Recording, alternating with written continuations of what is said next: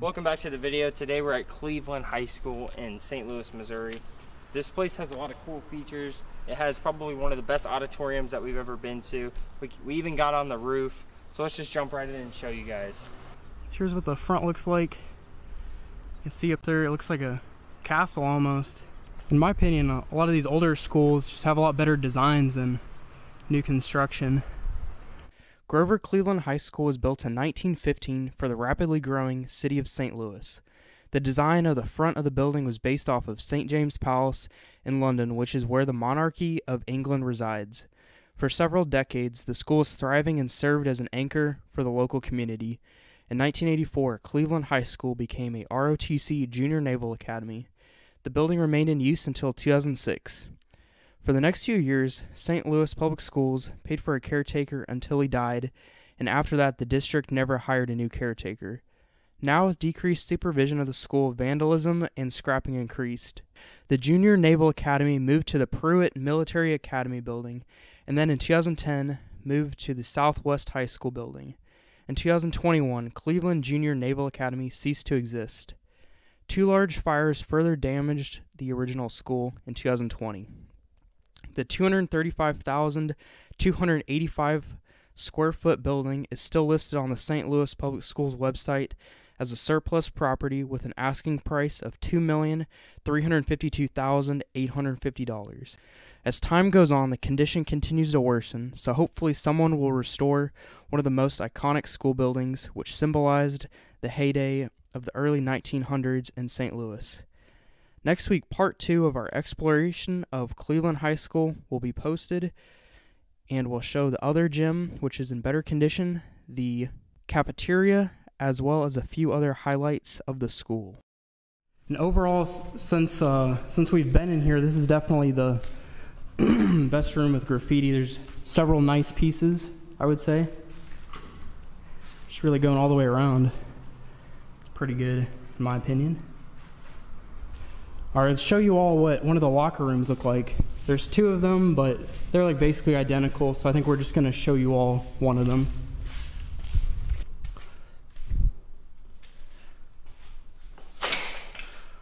More graffiti in here, some cool stuff.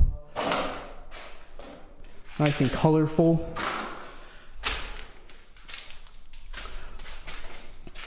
Alright, let's get this light on. It's getting a little dark now. And it looks like we're back out to the hallway now. So let's keep going and see what else we can find. So we came across, at first I thought this was kind of like a back storage room, kind of for the books, but I believe this is actually the library. Now, it doesn't look like there's anywhere for like the students to sit or anything, but what I found just insane was just the amount of books that was just all left behind. They literally left every single book, it appears. And people have kind of ripped them off the shelves, but there's just thousands and thousands of books here. It is pretty wild to see this. I mean, they're just... this is we've never really seen anything quite like this. Here's a few books on the shelves still that are all good condition, untouched. Mint condition right there. A few over here too.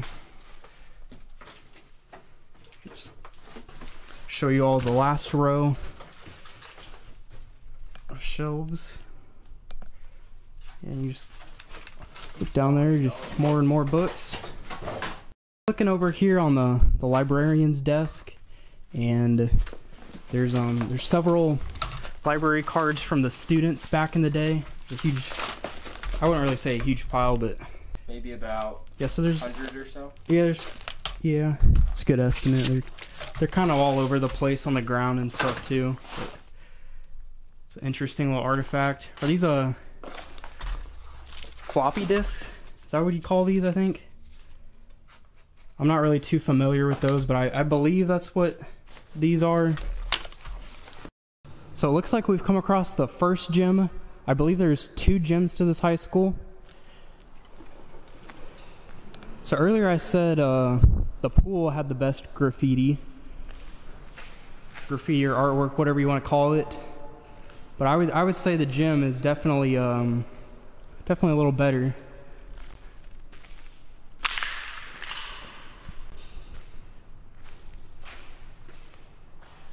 Nice big gym.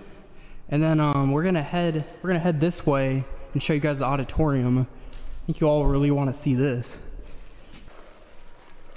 So actually backstage it looks like they had two additional hoops.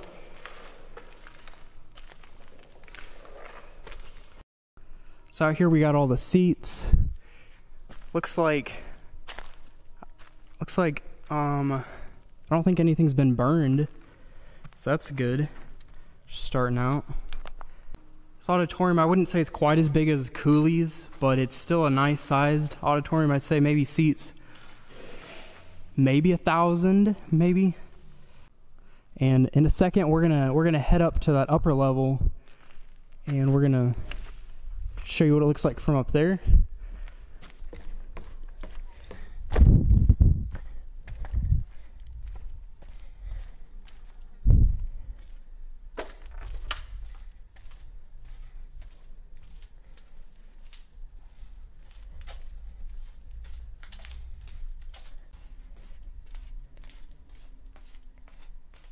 Made it on the top floor, the auditorium. It's really cool up here. I'd say this is gonna take the #1 spot for best auditorium we've seen at a abandoned school. I would say. I mean the Cooley one, like the architecture for that high school, I think was maybe a little better, but all the seats were burned, so it didn't really have the same aesthetic as this has. We're standing on the roof right now. Looks like there's multiple levels to the roof. And we're gonna try to get as high as we can. Hopefully we can get up by those towers. Those look pretty cool. And I bet the view is great from up there too, so can't wait to show you guys. I've done a little bit of climbing. So right now we're on the top level of the roof. There's several levels. You kind of have to do a few pull-ups, but not too crazy to get up here. And you can see over here we got the castle towers. That's what they kind of look like.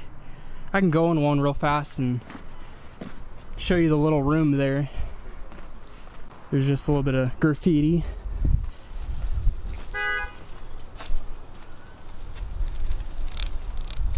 It's kind of cool. They have a little room though still.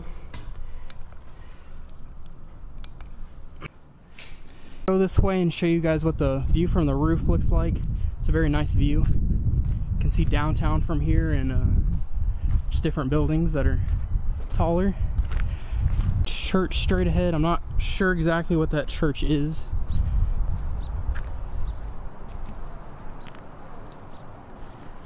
Thank you all for watching this video. So again, we're going to be posting part 2 of our exploration of Cleveland High School next week. We're going to show you guys the other gym, the cafeteria, and the choir room, I believe, and just a few other highlights around the school. So we hope to see you again next week.